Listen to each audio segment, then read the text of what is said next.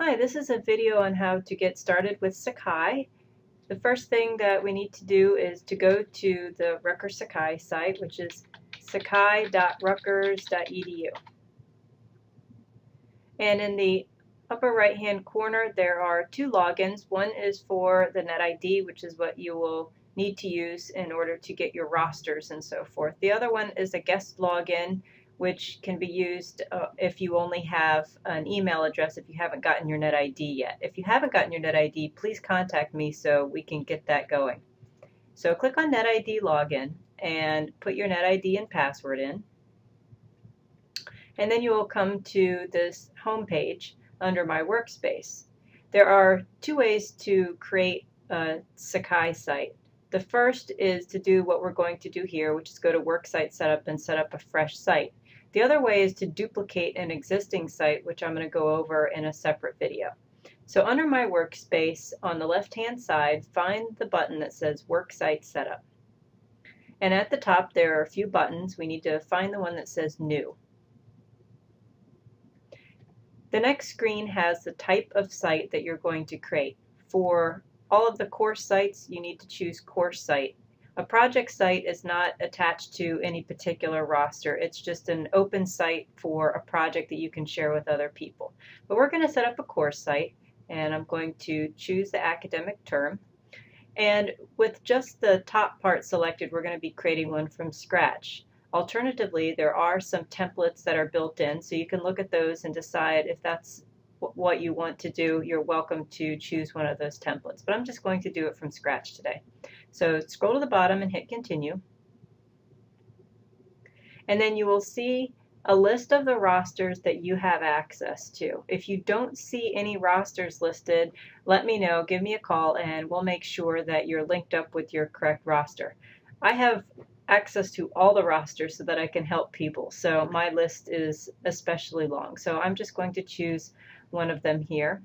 At the bottom of the page, then you're going to hit continue.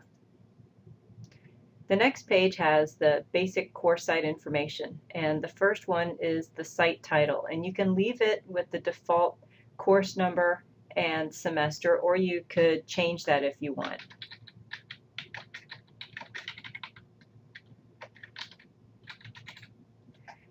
This description box is what's going to show up on the home page of your Sakai site, so you can put some more info here if you want.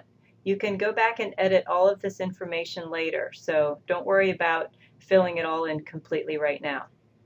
You can skip the short description and then just make sure that your name and email address are correct at the bottom. The next page has a list of the tools that are available for your site, and you can include as many or as few as you want. You can always change these later. If you have online assignments that you're collecting from the students, I would definitely recommend the Assignments or Assignments To tool. There at the bottom of the list are some alternatives. Some of these are newer or older alternatives to some of these other tools. Definitely you want to go down and check the resources. This is where you're going to put all of your documents, PDF, presentations, and so forth. I really like the Mail tool. At the top, automatically checked is the Announcements tool, which allows you to send out information to your students. The Mail tool allows you to send out information as well, but you can also choose individuals to send messages to, which can save a lot of time.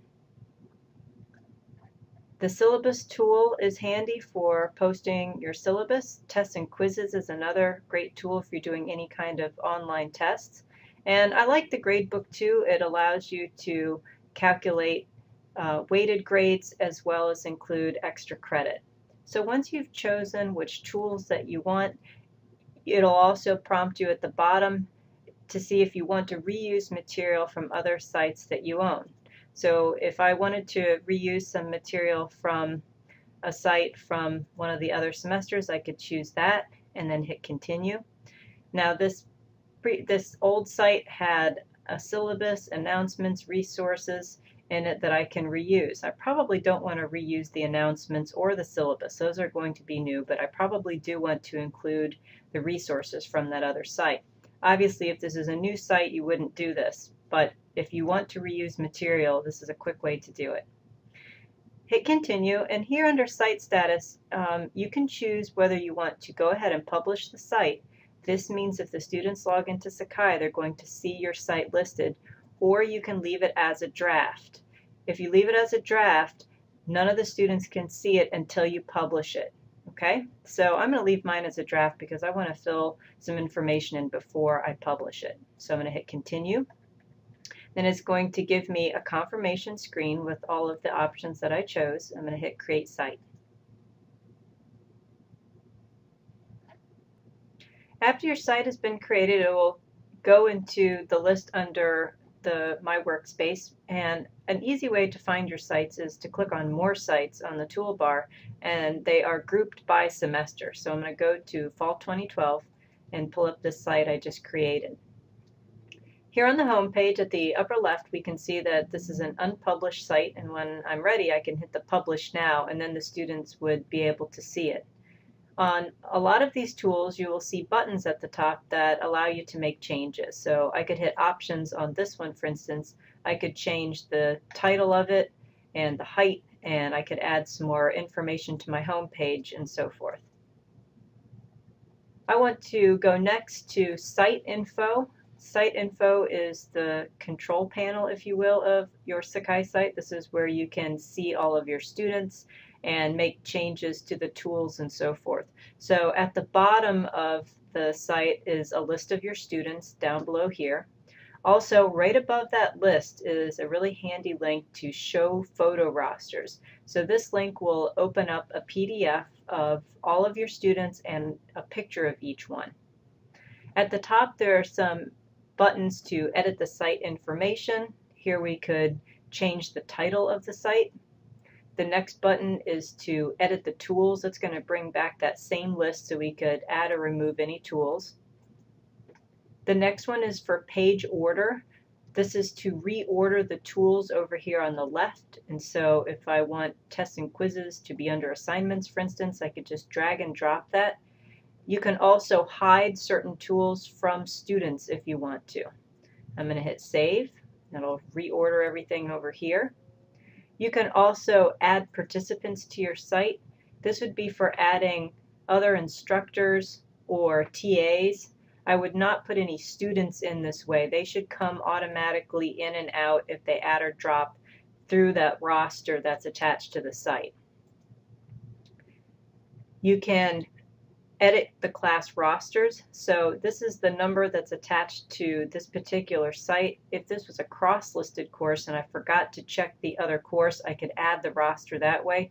Or if you accidentally added the wrong roster, you could go in, remove it, then add the correct one. The rest of these links are for more advanced options that you probably won't need to use. And at any time, if you want to see what the students see, there is an Enter Student View button at the top right. If I click that, you'll see that those buttons went away that allow me to make changes. And you can go through each of the tools and you will see exactly what the students see. Just remember that if you want to make changes, you have to click Exit Student View to get back to the administrative side. So that's it for setting up a site. If you have any questions, or if you want to meet with me individually, or if you have any questions about the individual tools, please don't hesitate to contact me. Thanks.